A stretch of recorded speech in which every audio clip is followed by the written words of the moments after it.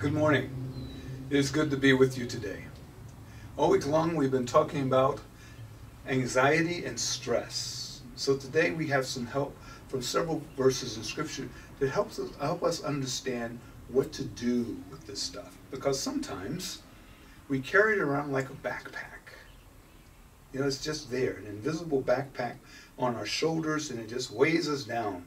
And we just add more stuff to it every day. And so finally, at some point, we just feel like we're walking stoop-shouldered. We need a cane or a walking stick to hold ourselves up because there's so much stress in our lives, so much busyness, so much fear, so much anxiety.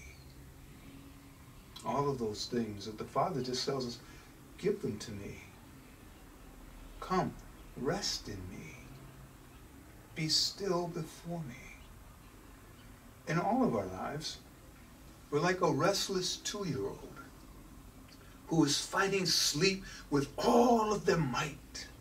They're wrestling with it, but it calls them, and when they fight harder and harder, and they're tired, more exhausted they become. And that's what's happening in our lives today.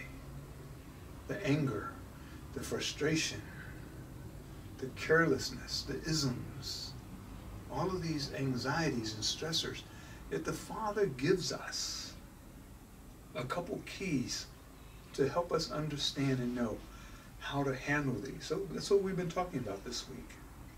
Stress makes us stronger because when we depend upon the Father brings us healing because of who He is in us. He says, you know, believe in me, trust in me. Today we go to Peter, because Peter knows a lot about stress. So 1 Peter chapter 5, verses 6 to 8, he says this, humble yourselves under God's mighty hand, that He might lift you up in due time. Cast all your anxieties on Him, because He cares for you. Be alert. Be sober-minded, because your enemy, the devil, prowls about like a roaring lion, seeking someone to devour. They say, what does those 3 verses have to do with my stress today, my anxiety today? A lot. Why? Because when we humble ourselves before the Father, what that's really saying is, Father, I give you these stressors. Because, Father, they're too big for me. I can't handle them. And so, Father, I give them to you because, Father, I am just depleted. I'm exhausted. I am low. The Father says, I will lift you up. I will restore you. Then He says, cast your anxieties upon Him because He loves and cares for you. Cast. Give them to Him. That same verse is repeated several times in Scripture. In Ecclesiastes 11:10, it says, then banish anxiety from your heart and cast off troubles, the troubles of your body, for youth and vigor are meaningless. What's the writer saying there? He's saying, get rid of this stuff. Banish them. When they come calling, don't open the door. Cast your anxieties. They're here. Cast them upon the Father. Give them back to Him. Let Him carry them. Proverbs 12:25. Anxiety weighs down the heart, but a kind word cheers it up. Lord, I give you this anxiety. Now, Father, pick me up. Lift me up because, Father, I'm worried. I'm afraid. I'm full of stress. Lord, speak to my heart here. David helps us in Psalm 94. He says this, when anxiety was great in me, your consolation brought me joy. Huh? When anxiety was great in me, when the stressors were upon me, your consolation brought me joy. The Father lifted him up. The Father says, give me these things, banish them from your heart, cast off your troubles, that I may have access to you. Cast, give them to me, throw them at me. I will catch them, I will receive them, so that your heart isn't weighed down, your mind isn't weighed down, your soul is not weighed down. Why? What are the sources of your stress? What are the sources of your anger? Yes, we have the COVID-19. Yes, we have all the isms, all the downturns, all of the things, the isolation, all those things that come. What are the sources there? Sometimes these sources are spiritual. And Peter helps us here. He says, be alert. Be of wise mind, sober mind. Why? Because when we're alert, we know our anxieties are rising. When we're alert, we know that our stress levels are getting to us.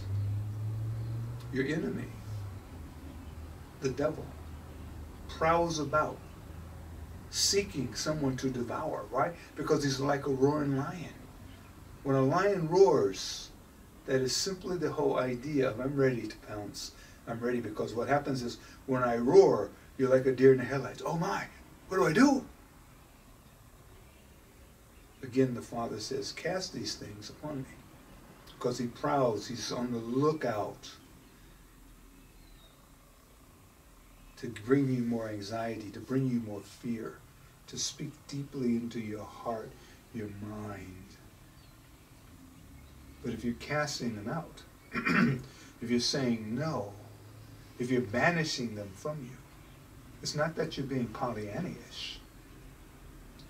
You're saying, Lord, I need you to sustain me here. Lord, I need you to speak into my heart. Lord, I need your care here. I need your treasure in me to speak and bring health and holiness, wholeness to me. Lord, help me today to give you these anxieties, these fears, these stressors. Because, Father, as I depend upon you, you make me stronger. Now, what are some practical things we can do in this? It's very simple. First, find some alone time. I know. And by alone time, I don't mean go veg in front of the TV. No, some time where you can be with the Father to meditate and let him speak to you, to bring healing to your soul, to speak gently to you, to give you strong encouragement. When these things show up, number two, when these things show up, go to God on the spot. Father, I'm here. Lord, help me here. Because, Lord, I feel my feelings getting the best of me. Lord, I feel my anger rising. Lord, I feel my stress levels overtaking me. Talk to the Father right then and there. Give them to him. Then the next one is simply this. Exercise. Get out and move.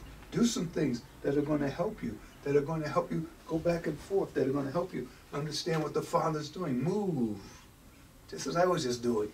Move. Why? Because when we move,